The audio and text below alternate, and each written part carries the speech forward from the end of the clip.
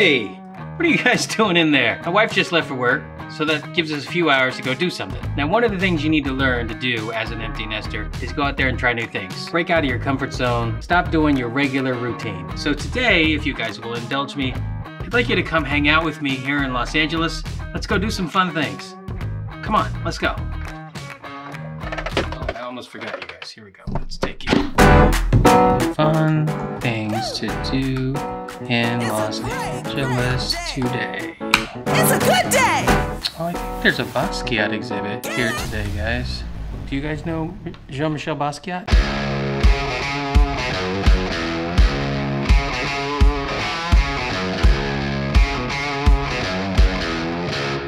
Well, the one thing you gotta learn to deal with here in Los Angeles is traffic.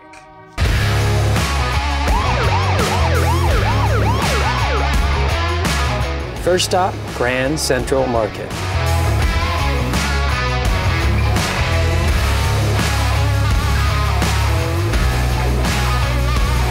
Hey guys, we are here. We are at Grand Central Market here in downtown Los Angeles.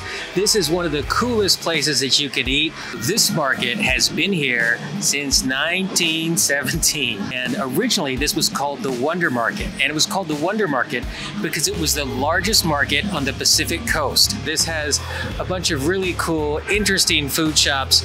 A lot of them have their own restaurants here in Los Angeles.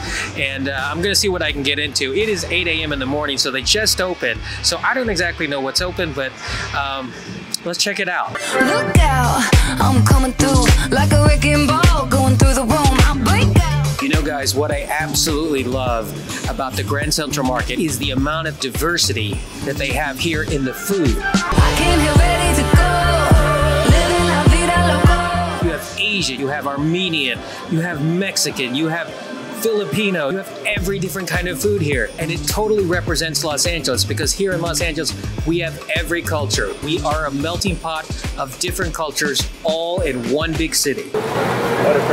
Beautiful, thank you. So guys, at my age, I have to eat better than most people. So got a arugula salad and a sausage egg sandwich.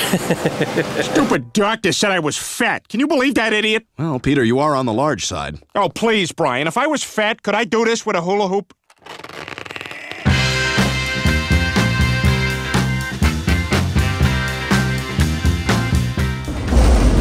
Am I gonna die?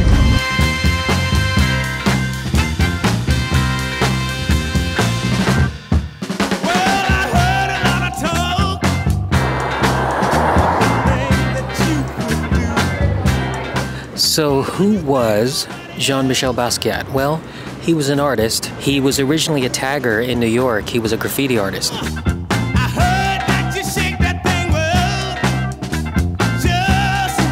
His mother, although mentally ill, continued to encourage Basquiat to draw and create art. After Basquiat's mother was committed to an institution, he decided to leave home at the age of 15, and that's where he actually became homeless. Before he left school, him and his friend Al Diaz started a graffiti campaign called Samo, as in same old Samo. And eventually, he sold a postcard that he had made to a very famous person named Andy Warhol. Now, Andy Warhol saw great potential in his artwork, and that's when his career took off. He went from being homeless to selling his first painting for $25,000.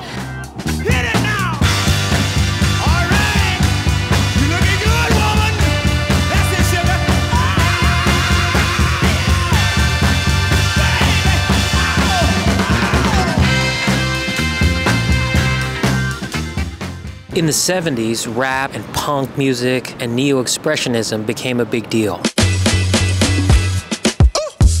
Let's get it pumping, I'm looking away. Go tell mother I'm cooking the game, flow like water bubbling. And currently, I think he holds the record for the highest selling American piece of art at $110 million for an untitled piece. With a fact, let me grab the space. I had a map the place. Who got a laughing face?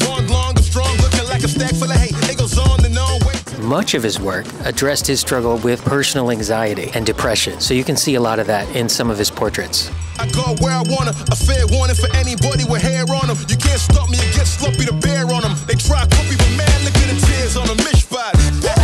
Yeah, so incredible. I thought it was pretty cool. I mean, I'm not really an art guy, but I'm trying to, guys, I'm trying to get out there and do different things. And he was expressing how he was feeling through his art. You know, everything from the painting about cowboys and Indians to the black police officers beating the black man. What was also interesting to see is during that time in the 70s and 80s, how much of a party scene New York was. And he would party with Andy Warhol and Grace Jones. He dated Madonna. You gotta say, the guy lived a full life in his 27 years. He really did live it up while he was here. Doing the minimum, that there is critical. I bet they know who I am, flowing clinical. Trying to walk a mile in my shoes, you look pitiful. It's a great, great day. It's a good day. You know, the entire time I was down here, all I kept thinking was, it might have been fun to do this with Jonah. Guys, if you are in this transitional part of your life, I encourage you to get out there and embrace the change and try new things. I hope you come by again, and I will see you in the next video.